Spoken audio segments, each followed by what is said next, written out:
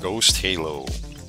Today I'm going to share with you a script that I've used in several of my missions, and I'm going to show you how to implement it into your own mission.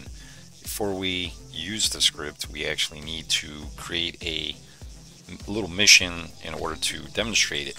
So let's go to the editor. We're going to go to Stratus, and then we're going to go to the map, and we're going to go down to Camp Tempest. Right, here we are at Camp Tempest, and what we're going to do is we're going to place down a Grenadier and face him this way. Then we're going to go to props, and we're going to type in whiteboard, and we're going to choose the whiteboard with the map of Stratus because we are on Stratus.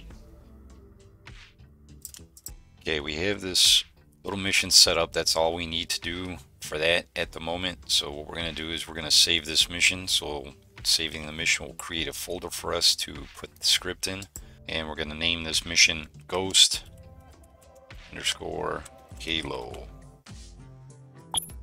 Okay, now that the mission is saved, we're going to go to the mission folder and put the mission script in, and we're going to take a look at some of the code in the script. Okay, we are in the mission folder of the little mission that we created, Ghost Halo.stratus. Here's the mission SQM, and here is the script Ghost Halo. Let's open up the script and let's take a look at some of the functions and features.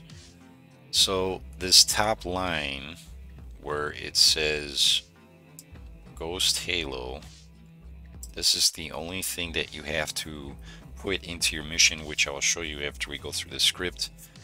So that's the add action that calls the script into action. Now there are a few parameters that you can adjust, which is these three. Actually there is a fourth, but so for example, this one right here, that's actually text. That's what you'll see on the screen when you walk up to the whiteboard. You'll see Solo Halo. So you can change this to whatever you want. Ideally, I would recommend that you change it in game, and I'll show you that, but I'm just pointing this out for the moment. Now this first parameter you could find on this line here. So when it says false, that means this code is for the player only. So whatever player walks up to the whiteboard and accesses the code, basically they can halo. If you set it for true, if you change false to true, that means your whole group. So if you command AI, your whole group will be able to halo at once like you. The only problem I found with that is they do halo, but they don't have any parachutes. So I don't know what the deal is with that. If it's probably not coded in or something, I don't know, but it does work for the player. The second line right here, the second parameter right here is 600. That's what I set. That's 600 meters off the ground. So that's this line here, altitude of halo jump. So basically when you click on the map, you'll be at 600 meters off the ground up in the air. So you can change this number to whatever you want. You could change it to 800, you could change it to 1,000, you can change it to 2,000, whatever number that you want. I would recommend to keep the number not too low. Like you don't want to go any lower than maybe 400 meters. So I mean, it really all depends on your mission, what you're trying to accomplish. Let's go to the next parameter. The next parameter says 100, and for that, that's this here. And what that is this is the altitude. 100 is 100 meters off the ground for an auto shoot, which means that when you're haloing down from 600 meters or whatever number that you have set, that once you reach 100 meters above the ground, then your parachute will automatically deploy. So if you're falling, you won't have to worry about deploying your chute unless you want to. So it's up to you. Now if we go further down, basically when you click on the whiteboard and initiate the action to want to halo, this will be the first thing that you see. Like the map will come up and this will be the first thing that you see. It'll say left click on the map where you want to insert. So you can change this if you want. You just change what you see here in the quotes, and it'll display on the screen in game, of course. If we scroll down a little bit further, this is also another thing. If you cancel the jump, then it'll say this, but if you go through it, nothing will happen. If we scroll down further, while you're deployed in Halo, you'll have the option to open your chute manually. So you'll have this in your action menu. So you can change this to say open your chute, or you could just leave it as it is. It's up to you. This part right here, group chat, once you've deployed in Halo, as you're in Halo, as soon as you have been deployed, you're haloing, then you'll get this message. If you want to not have this message, then just to remove this line in the script and it won't show up anymore. And going down further, you'll see deploying chute. That's at the start. So just remember, you can change these numbers, and I'll show you that once we get in game. What we need to do to make this script work is we need to copy this code right here, just what I have highlighted. So press Control C or highlight it and right click it and then hit copy, and that'll copy the code to your computer's clipboard.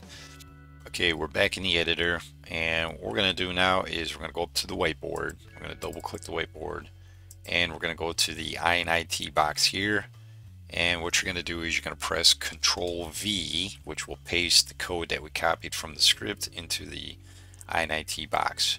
We're going to go over a couple things real quick, which we already did. So here in the code, and this is where you want to change it, this is the text that you see on the screen when you want to go to Halo.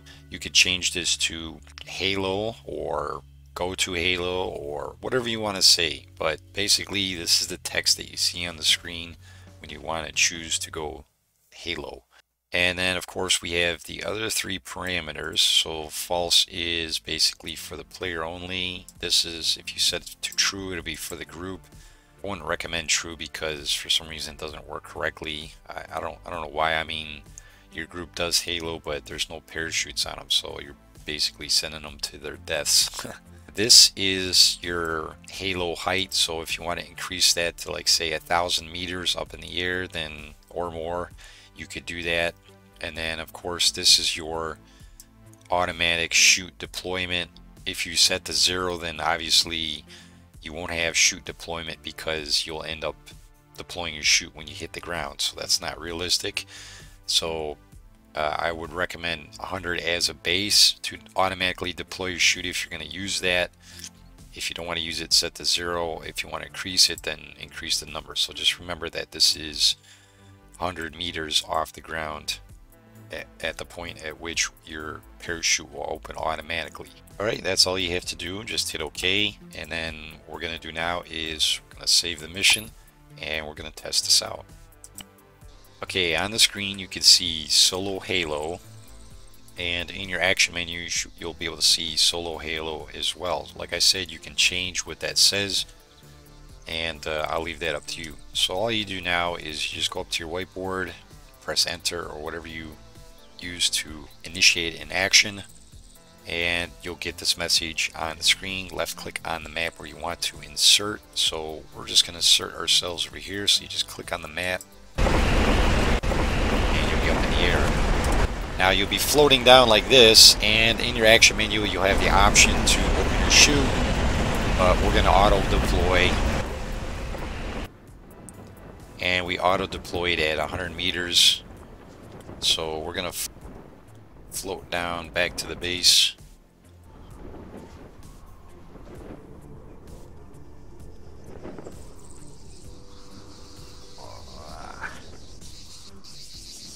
Alright, so when you land, most times your guys will land on his feet and then flop down to his belly, which I don't really care for, but sometimes you'll land on his feet.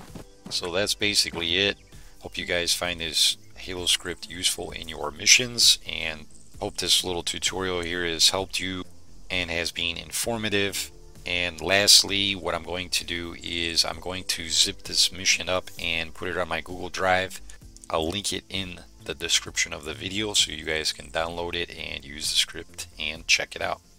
Alright guys, I want to thank you guys for watching. I will catch you guys on the next video. Bye.